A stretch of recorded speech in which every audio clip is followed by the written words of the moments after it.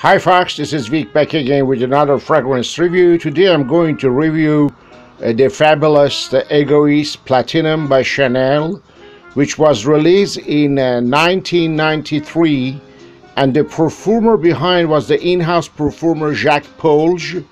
This fabulous scent actually is a woody floral scent, and I would like to talk first about the notes because the notes are pretty important in this scent.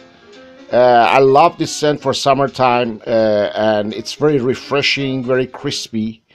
So, top notes are lavender, rosemary, petitgrain.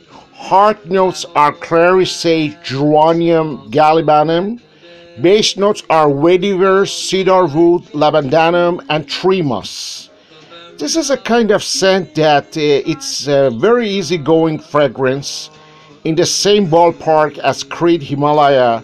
Musky, metallic, and clean. Platinum also has a creamy side, a creamy lavender side, and in the opening almost, and that make it a very easygoing scent, a little bit like a barbershop cologne, but more sophisticated, more classy, and is still not outdated. I can tell you it's even a classic nowadays.